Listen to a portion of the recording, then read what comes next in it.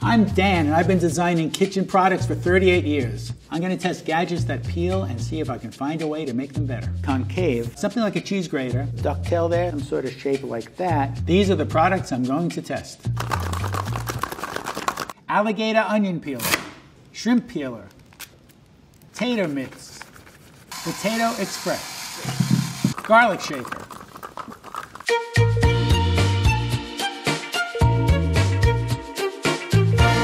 Alligator Onion Peeler. Its purpose in life is to peel onions. Let's test its effectiveness. To start, I'm just going to cut off the ends of the onion. I'm going to insert the onion, and let's see what it does. First one down.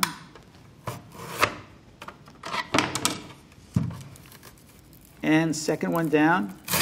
It's taking a bit of work, and I got to say, that wasn't wonderful. Let's give it another shot. For fun, I'm going to just turn the onion upside down, see if that makes any difference.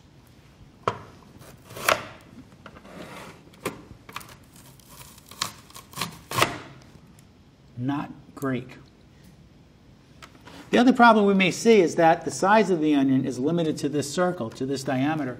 So I'm going to try a large onion, which is not an unusual onion to buy. It's probably going to be obvious that this is not going to fit. It actually misses by quite a bit. So I'm going to try peeling an onion, just manually peeling it.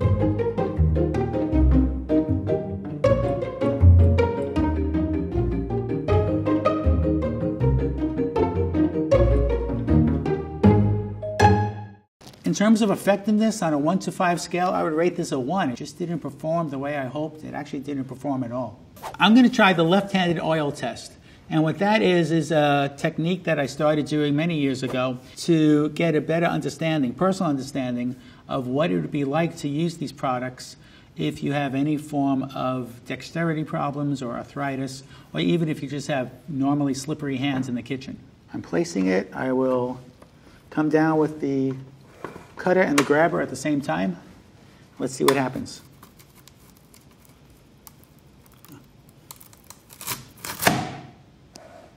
Still not great. It was a bit difficult to push down. It kind of made me want to cry, and it wasn't the onion. It was actually the design of the peeler. And it took some force to push down, left-handed or right-handed. And it wasn't that secure. You know, once it pushes down, it kind of slaps down, and it just wasn't that pleasant. So I would rate usability a 1. Wasn't that thrilled with it. Currently, the blade portion cuts the skin into 4 sections. I think what I would do, instead of 4 arms, I would give it 5 or maybe even 6. I also would question the shape of the actual grabbers here and just make sure that they're optimized. Right now, they act a little bit like blades, and they seem to be cutting the skin as opposed to grabbing and pulling the skin. They look like this, with this part cutting into the skin. And I think it's actually damaging the skin as rather than grab them.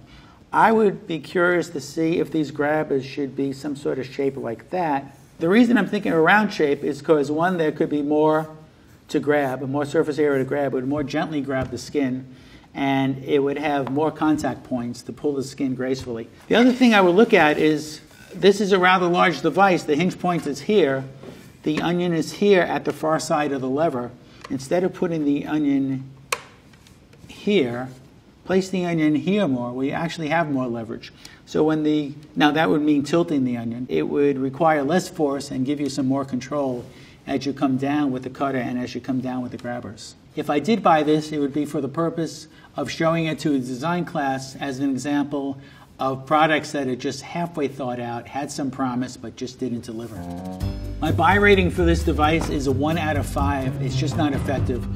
Shrimp Peeler. Its purpose in life is to peel shrimp. Let's see how well it works. The technique here is to feed it just under the shell. I'm going to go in as far in as possible. Try to get to the very end. Give it a squeeze, and the skin is off. I still have some legs in the way, which pop off easily. But that's it. Let's try another. Feed it through. Go in deep. squeeze, and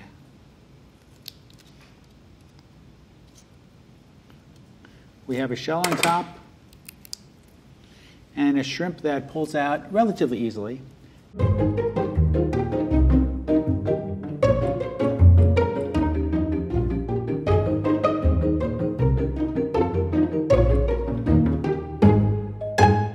In terms of effectiveness, I would rate the shrimp peeler a 4. I think it works pretty well. It was definitely a useful tool. So working with raw shrimp, you almost don't have to do the oil test because the hands are pretty slimy anyway. But in this case, I am going to use the tool, the peeler, with the left hand. And this will really highlight how clumsy, or more clumsy, my left hand is than the right hand. I'm going to squeeze and pop it open. Squeeze force was pretty minor, so I didn't have any problem squeezing with my left hand. I think a lot of people will be able to exert that much force to squeeze it. What I did notice is that the shape of the handle is just a little more slippery than you would hope. It's stainless steel and it's just bent metal and it's very smooth and curvy. So it's a bit out of control. I don't know if you can see that as I'm squeezing it or holding it. It's slipping around, quite a bit. It's slipping around quite a bit. In terms of usability, I would give this a rating somewhere between a 3 and a 4. It's not difficult to use, but I think there are some very simple design changes that could have made it just a little bit easier to handle and a little bit easier to manipulate. This is a convex shape that's in contact with the shell. This is a concave shape that's in contact with the shrimp that you want to remove. I think I would experiment with making that just a little bit wider. So going wider like this would distribute the pressure a little bit more, and the shell at top would be less likely to break open. The other thing I would do, and this is very noticeable when oiling up your hand, is this is a bit out of control. Now this is a very simple stamped stainless steel part. So there's not too much you can do here in terms of shape because the metal only wants to deform so much in the manufacturing process. If there's a way to put a bit of a ducktail there so it doesn't slip forward, like it's been doing, or to put some sort of shape in here in this direction so that as you're grabbing it, it doesn't want to slip forward or slip out of control. It also wants to slip this way a bit, so it actually flattened the part here. So right now it's pretty round and it is pretty easily twisting around in the hand. I think my buy rating for this would be a 4. It actually is pretty effective on the shrimp. Buy it for your trip to the beach. Tater mitts. They are designed not to just scare your family, but to peel potatoes. I've got a bowl of potatoes that were just slightly boiled, and slightly boiling them loosens up the skin just a little bit. So let's see how it goes. The idea is to rub them, using mainly my thumbs to start. See what happens if I just rub hard. So what has happened, just like sandpaper, is once the potato skin gets a little caught up in the rough surface, it stops peeling. So this isn't working as wonderfully as you would hope. It's taking a bit of work. At this point, I'd wonder why I'm not using a potato peeler. Let's give up on the Yukon Gold for now. It's about halfway peeled, but it'll still take a bit of work to finish. And I'm going to try now with the baked potato. This is coming off a little better, but still I feel like the glove's clogged up. If I go in the fresh part of the glove, it works. But it's clogging up pretty easily and not releasing. So once it clogs up, they're pretty well stuck in there. Sometimes you may not have a potato peeler, so I'm going to compare peeling this potato now using a knife.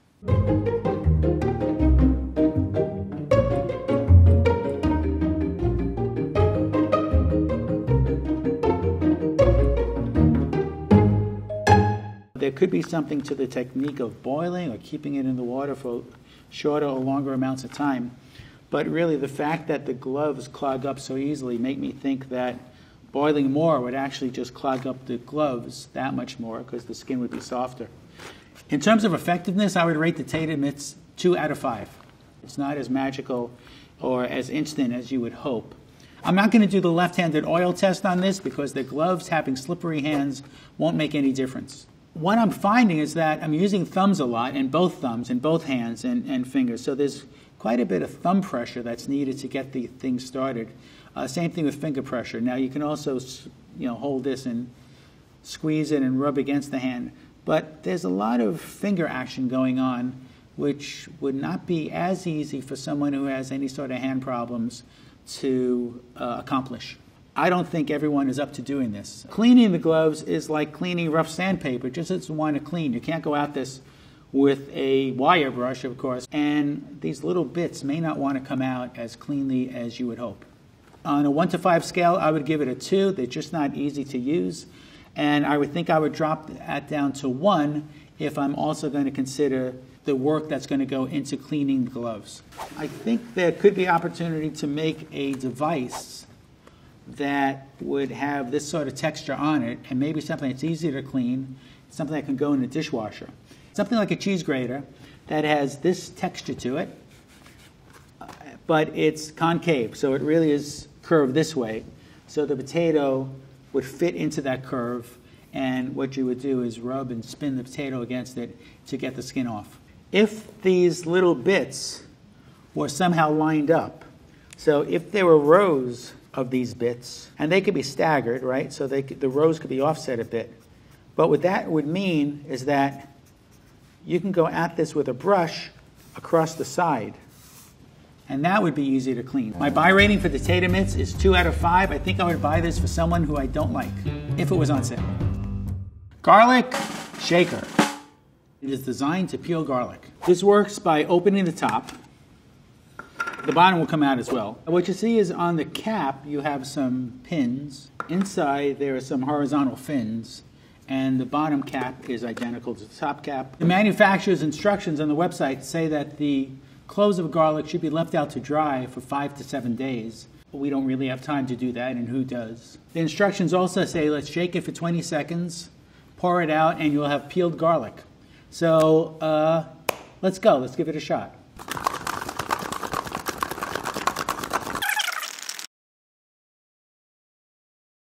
I think that's 20. I'm going to give it a few more seconds just to be sure. Okay, that's got to be 20. Pour it out, and we've got 1 clove peeled, and the others still intact. Let's see if they're any easier to peel. No, actually, this is rather difficult to peel, or at least there's no improvement in this one. So we had success with 1 clove, 1 out of 4.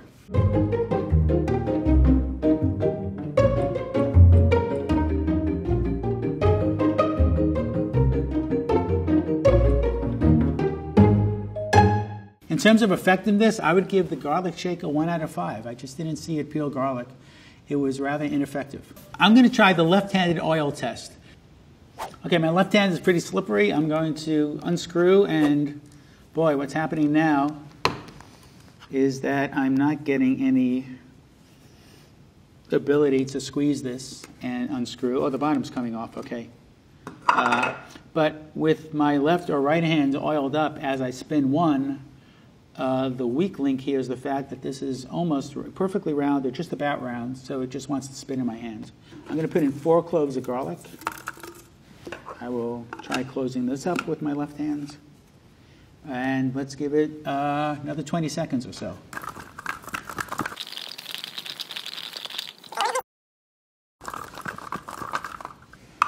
Let's see what we got. Well, it wasn't difficult to shake. It wasn't slippery because this curve just keeps your hand positioned in the middle. So whether it's slippery or not, shaking up and down doesn't really make a difference. But I still have some very intact garlic cloves. But in terms of usability, I would give it a 4 out of 5. I think most people can handle this. Even weak hands, I think, would be able to get their hands around and pretty effectively do some shaking. In terms of approving this, I'm looking at the inside here, and there's a lot happening in terms of some ribs going on, horizontal ribs going on, and the pins that are in the cap. So I'm wondering if those ribs, those horizontal ribs that are inside, are impeding the speed of that garlic, if they're really all making it to the top and bottom, which I would think they would want to do. In terms of changing things, if we're just talking from the outside in terms of usability ergonomic, this middle section here that you're grabbing is just a little too round. I would make that more oval because an oval shape is going to be more difficult to spin out of control in your hand. You'll be able to get a better hold on it. That really comes into play when you're opening and closing the lids. This looks like it's well designed. So there's nothing wrong with this aesthetically, graphically or visually. It looks very promising. So the disappointment comes when you bring it home and it's just not performing the way you hoped. My buy rating for the garlic shaker is 1 out of 5. I just couldn't get it to work. Potato Express. It is designed to peel potatoes. Let's test its effectiveness. Ooh, the cutter is a little hard to adjust. Let's see if I can get it to behave. And then I'll place this down to position the potato.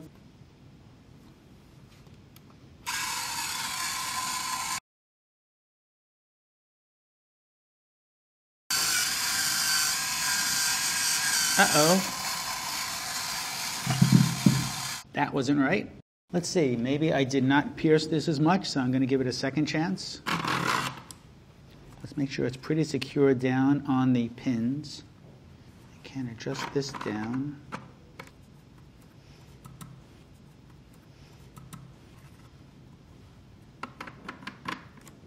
Okay, let's continue.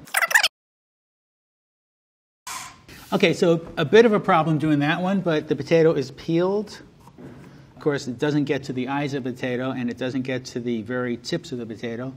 This is the Potato Express, not the Apple Express. Let's see what it does on an apple.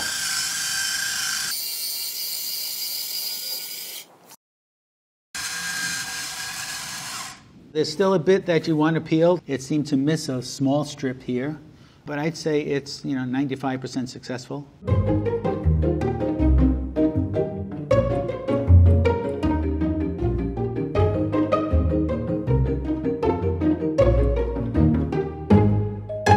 In terms of effectiveness, I would rate this a 5 out of 5. I thought it was pretty efficient on both apples and potatoes. I will grab a baking potato. I may actually try squeezing this with my left hand and adjusting it. Not that easy. Definitely not easy to do one-handed. I'm going to press the button, and from this point, it's hands-free. In terms of usability, there is a lot of fussiness in making these adjustments. That being said, once it is adjusted and you press the button, it's hands off and you just watch it go. For usability, I give it a rating of 4 out of 5. Usable even if you have dexterity problems. So one of the actions that's definitely due for a redesign is the action of pinching. What this really needs is a little bit more of a ducktail here. This piece is actually convex in this direction. Because of this convex shape, as you're trying to adjust this up and down, your fingers will more easily fall off. What I would do instead is change this curve, not be convex, but be concave, so that your finger sits inside a divot. So it's going to be much easier to adjust it up and down. I think the pins look a bit breakable. They're going to undergo some force as you're pushing a potato or a sweet potato onto it or an apple. And I would reinforce that. This just seems very cheaply made and breakable. Even just like losing this pin or losing those pins or losing this linkage would make this entire product unusable. On a buy rating on a 1 to 5 scale, I would give this a 1, which is a shame because it performs pretty well. It's just so cheaply made, I don't think it would last. It doesn't matter how a product looks or how it feels if it doesn't work. And 4 out of 5 of these products just did not work. I think in many cases, the design teams and the companies making products may be trying a little too hard to perform some simple kitchen tasks. So what that means in terms of buying kitchen products, be very wary about their performance and their reason to exist. In many cases, you may be better off just using some of the tools that you already have in your kitchen or just using your hands to peel the food.